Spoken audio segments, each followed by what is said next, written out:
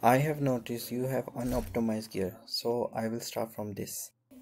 There are different kind of gear sets, namely branded gear that you can see on yellow color, name gear, gear sets, and exotic gear.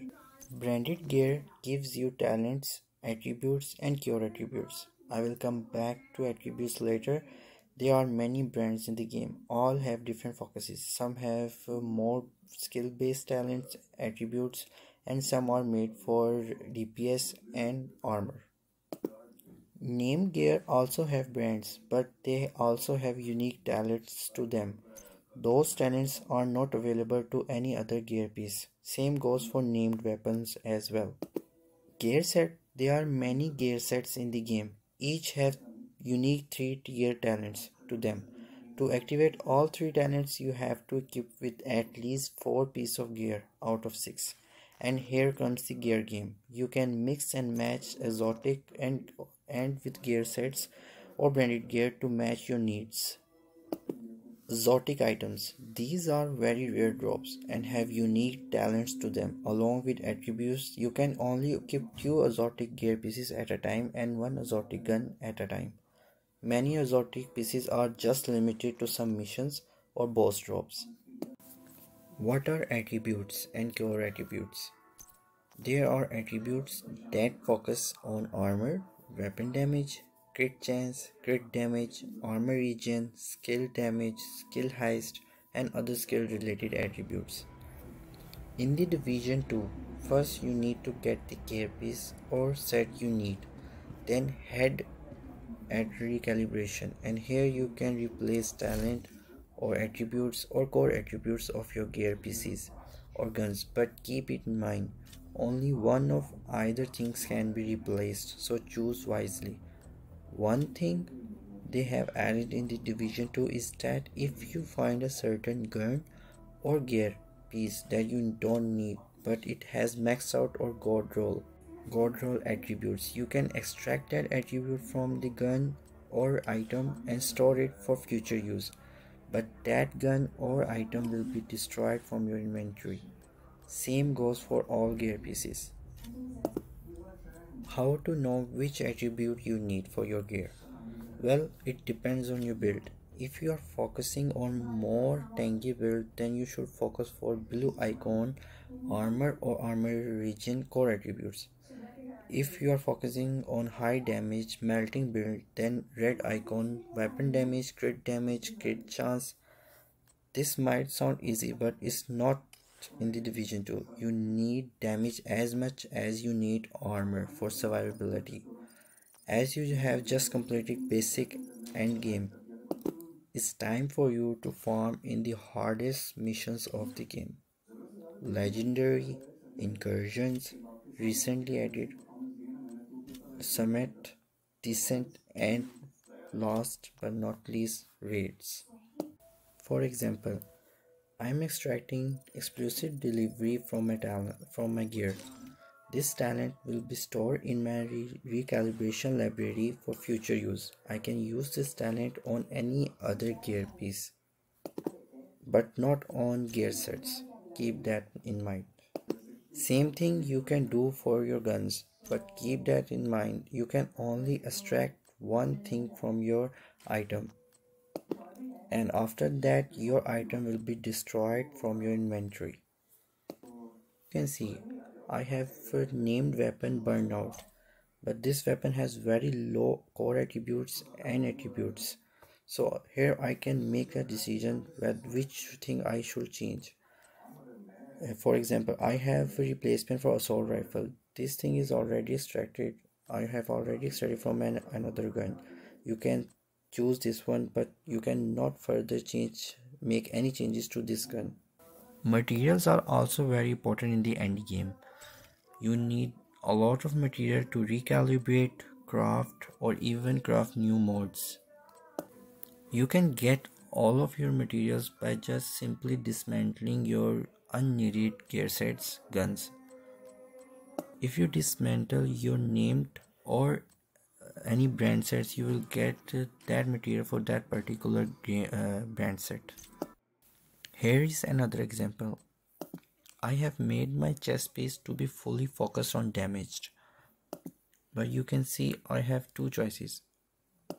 If I am running low on armor, I can replace this attribute, core attribute, with armor attribute, but that will reduce my weapon damage by 15% and increase my armor by 1,30,000%. After recalibration, it's time for optimization station. Here you can max out your core attributes or attributes. Optimization requires a lot of materials. At the bottom of the screen, you can see we need a lot of material for optimization. If you have core attributes that you need, you can come to the optimization and optimize your core attributes and attributes. You don't have to farm for same item again and again to get the god roll. You can do that in the optimization. After optimization, we come to expertise level. There are total 377 expertise levels, and to achieve them you have to play a lot of Division 2. In the Division 2, each item has its own expertise level. You just have to equip that item and play the game until it reaches to the level 10. So there are 377 items in the game, and each item has its own expertise level, and each item has to be reached at level 10. Then only you will achieve one expertise level. There is no shortcut for this. You have to play a lot of Division 2 to achieve maximum expertise level. It took me a month to reach at expertise level 20, and there are 25 complete expertise levels. There is another way to increase your offensive, defensive, utility and handling core attributes performance. In Division 2, it's called SHD level. It's basically your watch level. You just have to play the game and you will receive points for your abilities for offensive, defensive, utility and handling.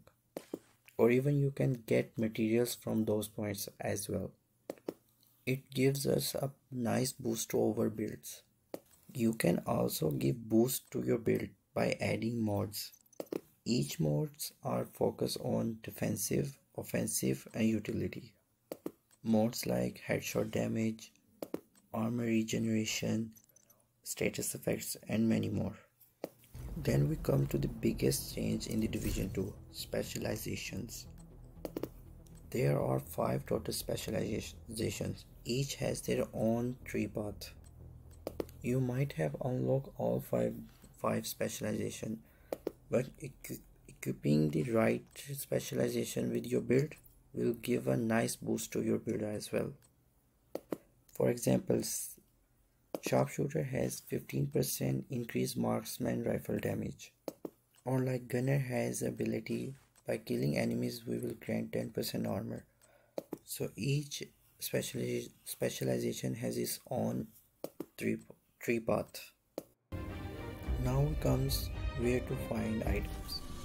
There are many ways to get the gear pieces that you need, from the targeted loot, legendary missions, challenging or the legendary summit, open world bosses, incursions, dark zones and level 4 checkpoints. I mean control points. If you don't have strong build or you don't know how to build something, or if you are solo player like me, the first I will suggest to complete level 4 control points. Have some gear that can stand you in the legendary missions. After completing control points, go for daily challenging missions. Then play decent or summit at challenging difficulty. And then when you have a build that you think you can stand on legendary missions, go for legendary missions, incursions, or complete 10 to 20 levels of summit in the legendary or heroic or challenging difficulty. I will suggest you to go with heroic difficulty. I don't recommend farming in the DZ because of less chance of getting amazing loot. Even if you get the gold roll or something, there is a chance you might lost it to the rock players. Raids are also great way to get a lot of loot, but that mission requires serious teamwork with 8 players to play with. I also recommend you to avoid long missions in harder difficulty as they are really annoying. I will suggest you to play Summit on heroic or challenging difficulty, and do not select any of the directives as they don't give you any kind of boost in the loot. Select the loot you needed in the summit and then farm for about 30 to 40 levels. I found this to be easiest way to build your character. There are high chances that you will get exotics as well. But as I have mentioned, some exotic items are only limited to the specific legendary missions or boss fights. I hope I have answered all of your questions and this video helps you. Now I will show you my build that you can farm for, and this build can stand out legendary missions as well. So start your first build by making this build. Hope you have enjoyed and I will be waiting for your feedback. See you soon.